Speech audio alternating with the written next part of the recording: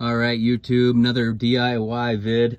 I just finished up a kind of a pain in the ass project, but I got it done.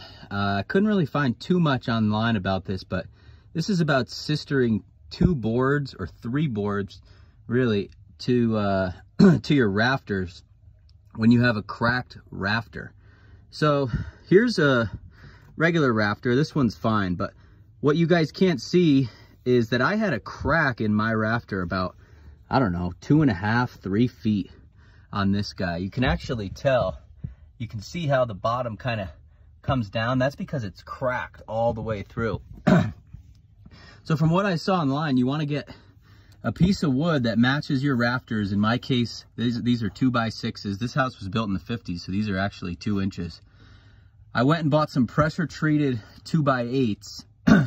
Ripped them down to 6 inches, and then the idea is to extend on either side of the crack about 2 feet. So it's very dusty up here. So in my case, the crack was about 3 feet long, maybe 4 feet. So I cut my board 6 feet, and so I gave myself about 20 inches on either side, which should be enough.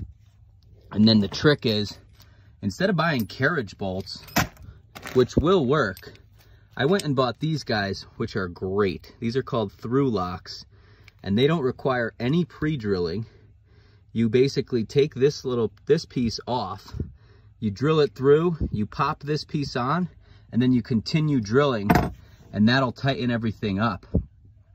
And as you can see, I got 3 of them in place. The key is to get on either side of the crack. And what you're doing is you're creating a new beam. You're spreading the load, and then the crack basically is taken out of the equation. You're no longer putting stress on this cracked joist or cracked rafter. You're now spreading the load over 2 new pieces. And as you can see in the back, you got your other side here. So it's kind of a pain in the ass. It took me about 3 hours. But to recap, identify the crack, measure it, get yourself 2 pieces of wood, rafters that are the same size, extend 2 feet or about 20 inches maybe, at least, on either side of the crack. Take the 2 boards, and what I did is I took a nail gun and I just nailed them in place just to hold it, because I'm doing this all by myself. And if you have a floor, if you have a attic like mine where you have kind of openings and it's very hard to get around, go to Home Depot or Lowe's, pick yourself up some plywood 4x8 sheets, 15-30 seconds or about a 1/2 inch wide. Measure on center between your ceiling joists, which in most cases is going to be 16 inches. I like to span it 2 or 3, so this is about 32 inches. This one is 48. And then I just nail gun them in place with my brad nailer.